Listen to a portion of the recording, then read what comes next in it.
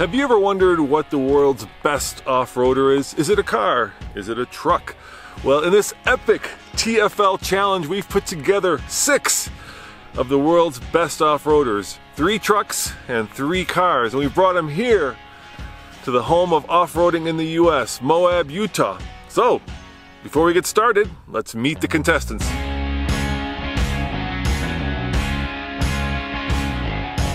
Alright, starting with the SUVs on the most affordable end of the spectrum, and the oldest one here, the 2014 Toyota FJ Cruiser. Moving up from there, we've got the newcomer, the Land Rover Defender. Is it worthy of that Defender name? We're going to find out today. And then lastly, a legend, the Toyota 4Runner.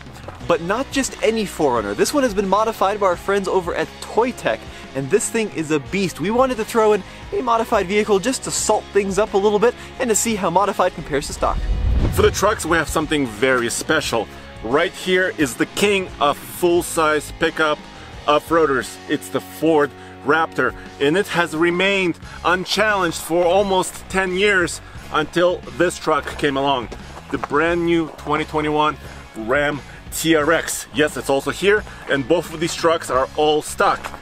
But just to keep it fair with that modified 4Runner, this Jeep Gladiator Rubicon is modified with Mopar parts.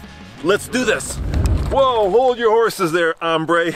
Now, before we left the office, we did some number crunching, and at least on paper, there is a clear winner. When you use things like the TFL ORI index, fuel economy, payload, one of these vehicles stands out above the rest.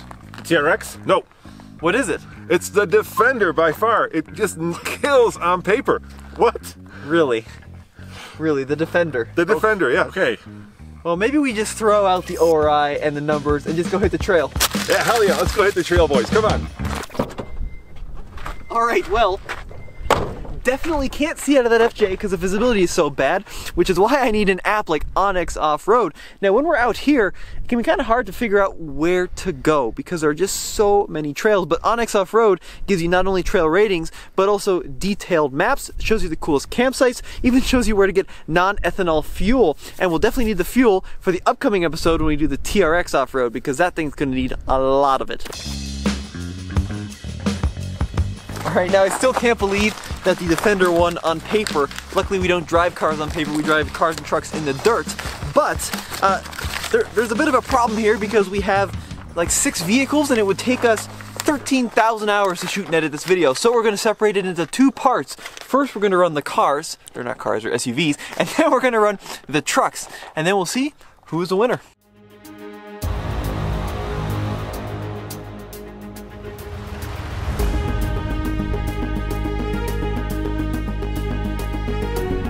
Down into the V-notch.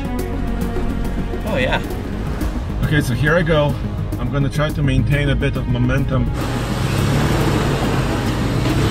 This is the first time we've actually put this Defender in real danger. Whoa, yeah. I wish there was some skill involved in this, but it's pretty much just point it down and ride the brake. Okay, my inclinometer is off the scale. I don't quite see where I am. Oh, sliding, sliding, sliding. Sliding. Oh, yeah.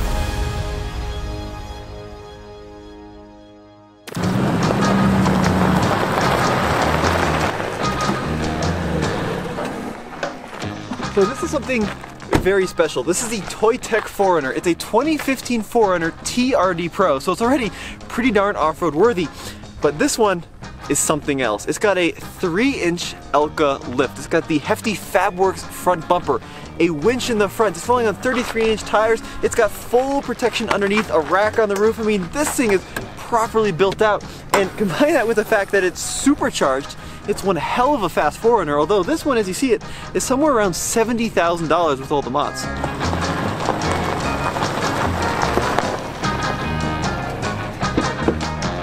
Alright, I am driving the brand new Land Rover Defender, and it is the only vehicle here that is as comfortable driving you or me to a fancy dinner as it is going up and over baby Lion's back. And that's because it's the only vehicle here that has air suspension and the original and most sophisticated terrain response management control. So it figures out where the traction is, and it takes me wherever I want to go.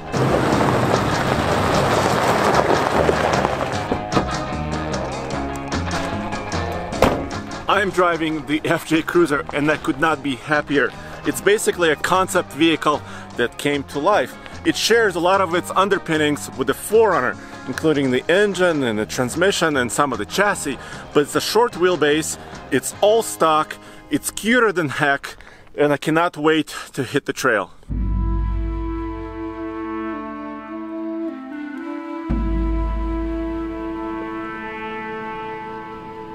All right, let's get the two most important issues out of the way so you don't have to fill up the comments with them. First and foremost, we air down. And secondly, yes, I know this is a Defender, it is a Land Rover, and all of you are saying, but it's not dependable. Yes, the first one we had broke, the second one was broken, but this third one's been a charm. We've put on now almost 3,000 miles on this, and it's been rock solid. Now, I know 3,000 miles isn't a lot, but that's why we buy these vehicles, to test them, to see how they hold up over a year.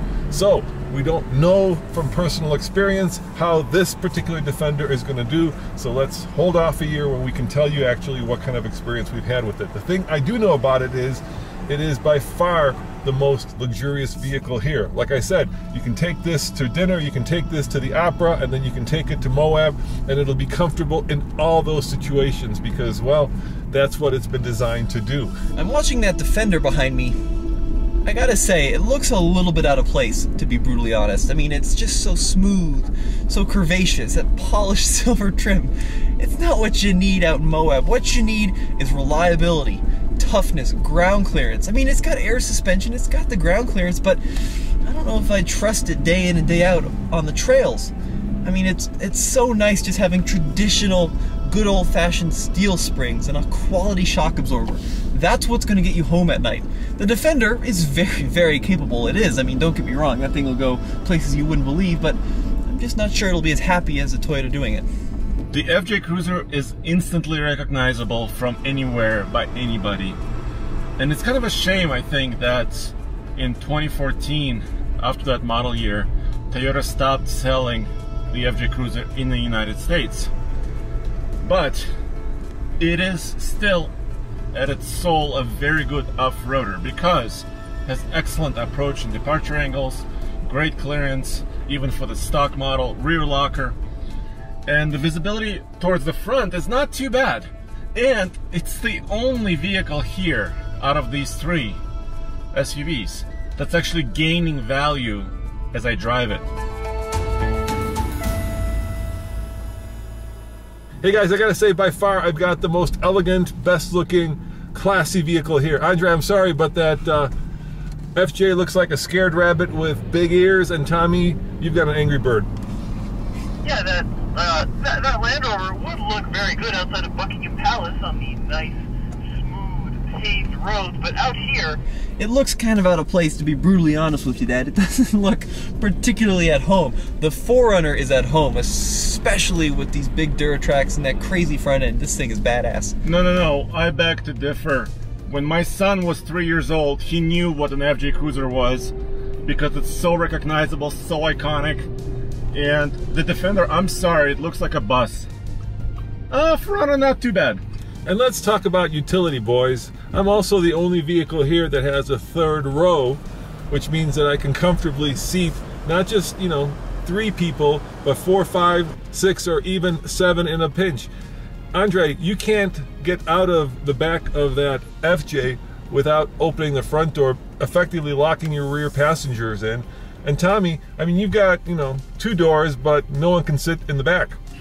I can bring my most favorite person next to me. That's all I need.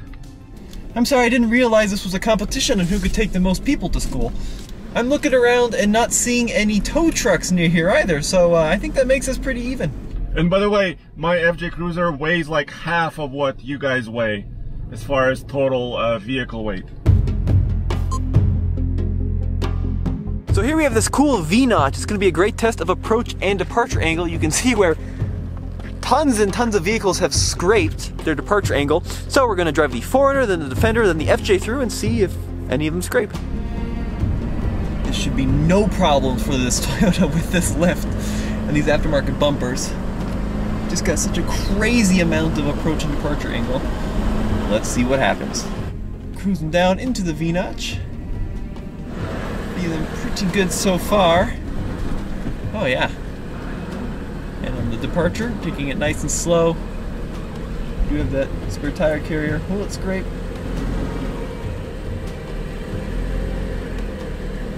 No, it won't. Good work, Forerunner. My only worry really here is I put on a little recovery hitch hook behind the back of this Defender because the recovery points aren't actually accessible on this model. You have to get like the X to get those big recovery points. So that could hit. We'll see. I'll have Tommy watch it, and if it's about to hit, I'll just take it out because it's actually not helping. It's making things worse. All right, looking good. Yeah, watch that recovery hitch. I can always take it out, Tommy. Nice and slow. Almost there. Fortunately, not too much protection in the front spots. I think you're going to clear it. Yep, looking good. Yeah, you're good. Oh yeah. Air suspension, baby. Terrain management, working hard. Whew. Easy peasy, lemon squeezy. I have an advantage here on this test because short wheelbase. And actually pretty good angles. 34 degrees of approach, about 30 degrees of departure, but no other modifications really. Yep, you're looking good, Andre. Stock ground clearance, and obviously I haven't done this obstacle in a FJ before. How am I looking? Plenty of room. So my nose is clearing, that's good. Oh yeah, you're good. You know what? I'm used to driving this trail in a giant pickup truck. So this is actually a pleasant experience because this vehicle is so small and tidy.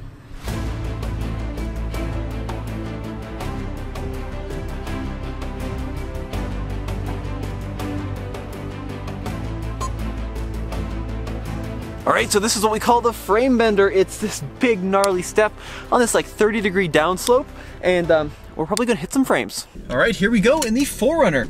4 low, let me put crawl control on, why not? That's the slow speed. It does sound a little bit like sneakers in the dryer. Alright. You can see this is welcome to the station called the frame bender. There you go, like that much. Yeah, keep coming. A half a foot. Okay, you're gonna drop now. How are you gonna drop? There you go. Going over the drop. Oh yeah. Woo! Wow, that's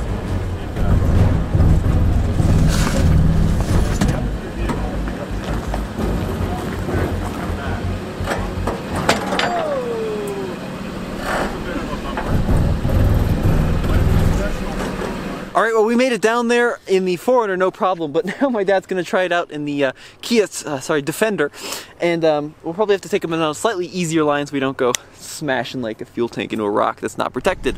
Tommy just hit the D-ring on the lifted Forerunner, and yeah, it's super steep and pretty sketchy just because there is no stopping once you go over that ledge. I got it, you got 10 feet. All right. 8 feet. All right. 7. 6. This is the first time we've actually put this Defender in real danger. 3. And most 2 feet. Most people don't do this until... Okay, about another foot, you're going to start to dip. Turn a little bit left, a little bit driver. Okay, here it comes. Whoa, yeah. I say most people don't do this. Most people don't do this to their brand new Defender until they've owned it for like 7 years. All right, watch the back. This is what this is the one that worries me. Yep. 3 feet. All right. 2 feet. All right. Okay. I'm in rock. 1 foot. All right, you're about to go down. Am I gonna hit? Am I take the back end off? Well, there's nothing we can do now, so if you do, you do. Go slowly. Nice and slow, you're about to drop down. Alright, here we go. Slow, slow as you can. Nice and slow. Independent suspension, is it good? That's it. Wow, that was incredible. What is happening? Wow, nothing, man. That was a lifted 4Runner that slammed its ass, and the Defender just tiptoed right over it. I'm Bear Grylls. No, that was really surprising how well that kind of crawled down that. Didn't even slam the back end, which I thought it would.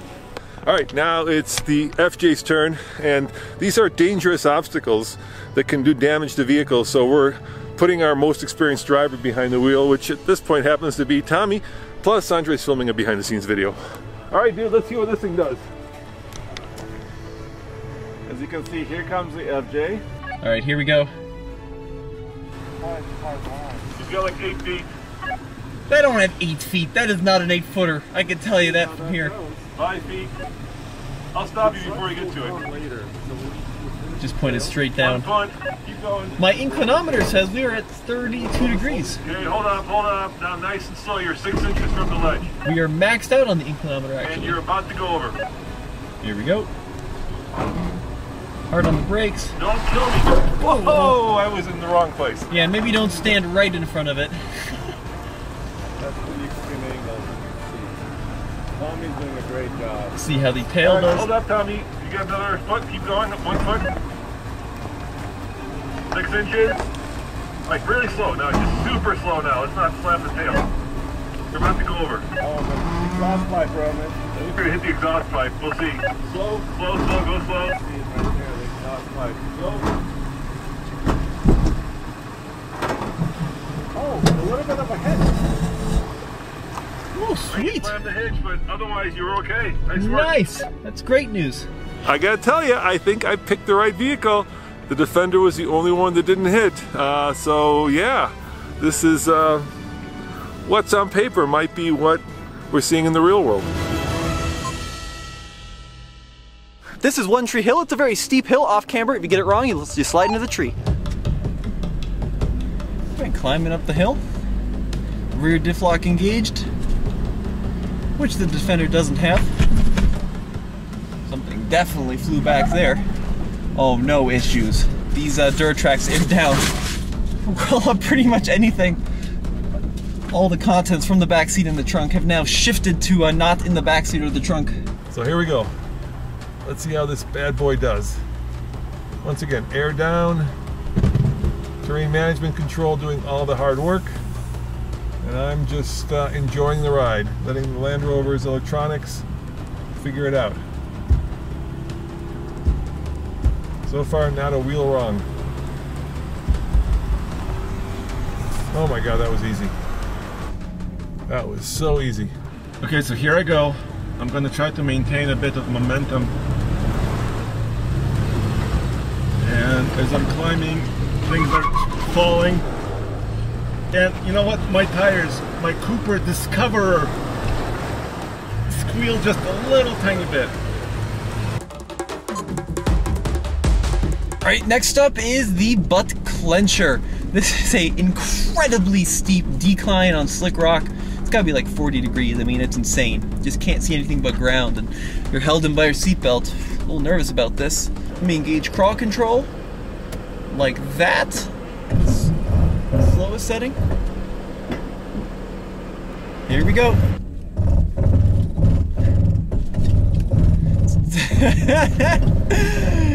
It's about to get real steep real soon. And there it is. Oh man, everything has just gone flying. I've coated the bulkhead now with luggage and cameras and wires, but we're doing it! The 4Runner's a monster. What a machine! Just like that. I think we're down. Pretty damn impressive, Toyota. If you like hanging from your seatbelt like I'm doing, this is really fun. It's a test of grip, and so far, so good. This truck is just rocking it. Oh yeah, and of course everything in the back seat comes flying forward.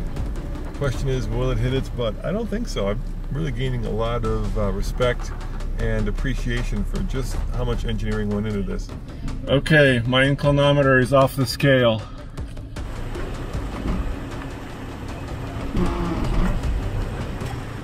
I don't quite see where I am.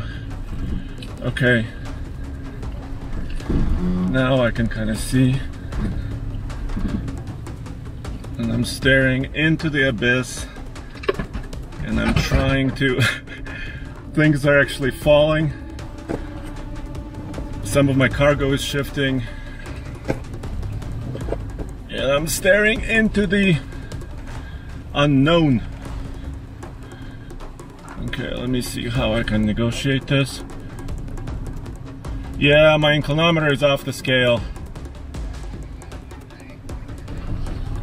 Ooh, come on! Ah! Didn't touch it? Yes! Alright, gentlemen, before we get to the last obstacle, I want to know, Tommy, how you liking that 4Runner?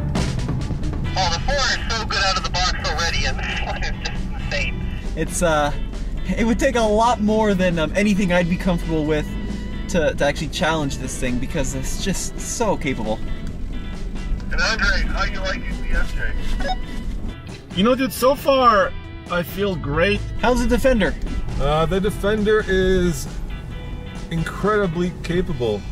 I'm just surprised at how much bandwidth this has, you know? It's so far done everything I've asked of it and hasn't broken a sweat. This 4Runner, especially when you build it like this, kind of challenges the preconception that they're not rock crawlers. I mean, there's a lot of people that think you gotta get a Wrangler with solid axles to do some pretty cool stuff, but this Toy Tech rig begs to differ. Yeah, I mean, it's like the TRD Pro, right? That's really where they've taken it. Yeah, like the TRD Mentor for all the other TRD Pros. I'm having a bad hair day. What can I do about that? Nothing, it's not about hair. You're in a Defender, you should have some hairspray back there, shouldn't you? It looks like there's a bird's nest on top of my head. I'm feeling really self-conscious right now. Most Land Rover folks would reach into their Louis Vuitton and pull out their hair product.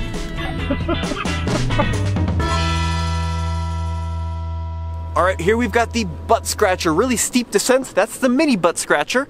And then this is the big butt scratcher. This is where you nose the front end of the vehicle way down into the sand, and then the rear end just goes dragging across the hard, unforgiving rock. Let's see what happens in the 4Runner.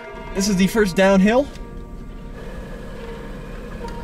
Oh, it's amazing. It really is so much grip, and these Duratracks are holding well. All the rigs are aired down today. I did learn my lesson about this poor D-ring. Let me take it nice and slow there. Oh, what a beauty. I wish there was some skill involved in this, but it's pretty much just point it down and ride the brake. First gear, low range, but it's not going to give me the control I need. Even crawl control might be too fast. I can see nothing but sand right now. Absolutely nothing. Let's see, is the front end going to plow?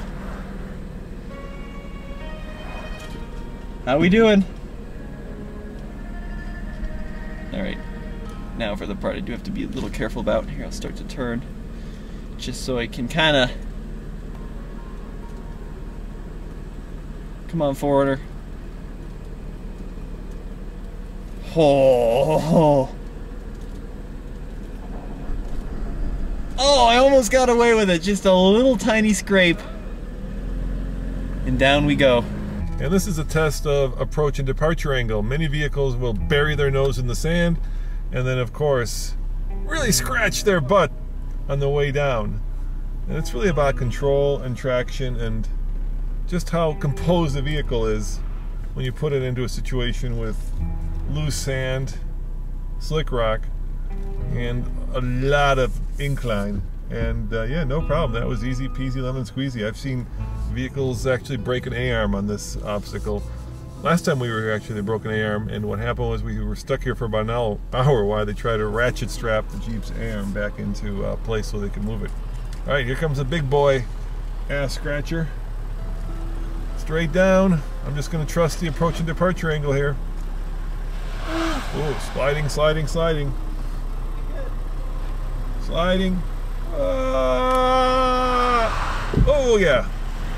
Oh yeah, here I go. Big old digger. So much weight. One wheel in the air now.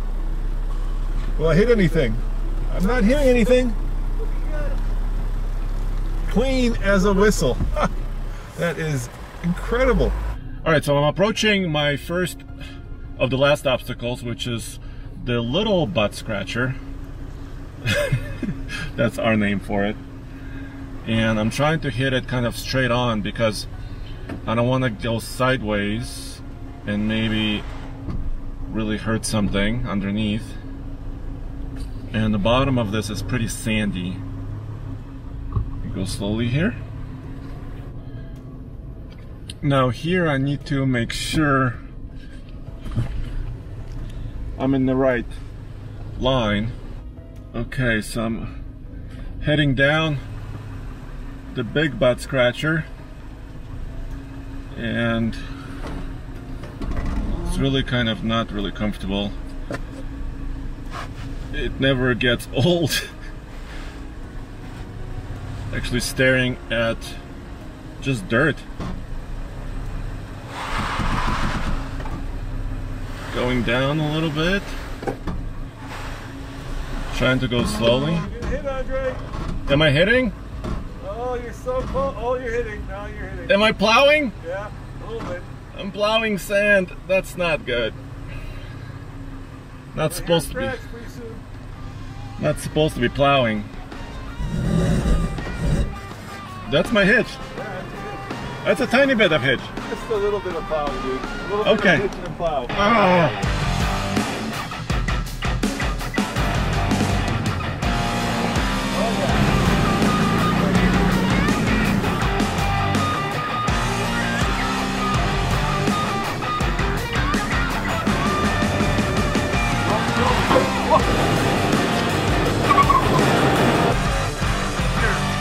Alright guys, the loser today is my hair, by far. But we have to pick a winner before we go run the truck, so which would you guys choose? I gotta say, I mean, it was the best on paper, and kind of the Defender killed it. That really pains me to say, because I love the Toyotas, but man, what a beast. How about you, Andre? I was very surprised. I had fun in the FJ Cruiser, but when you were doing those obstacles without touching anything in the Defender, I was shocked. Yeah, you know, I'm being kind of a fanboy, but you have to admit it did everything the Toyota did, and it, you know, didn't struggle at all, whereas yours did hit and did struggle in some places. So I think the Defender wins it for the cars. Now we got to go get the trucks and do the same thing, and then we got to pick an overall winner. Oh my gosh, it's going to be a long and fun day. Let's go do it. So Andre, what do you think won in the trucks? So I'm gonna drop into the V-notch. The nose is protected. I've got skid plates everywhere. So going down the butt clencher, you can see it's holding the vehicle at 0.6 of a mile an hour. I'm looking straight down once again. And Driver, please, driver. Look, no hands. okay, you got the pipe. Yeah, your truck's a little obnoxious, so I gotta say, I'm right behind it on this trail. It's beautiful and peaceful, and all I hear is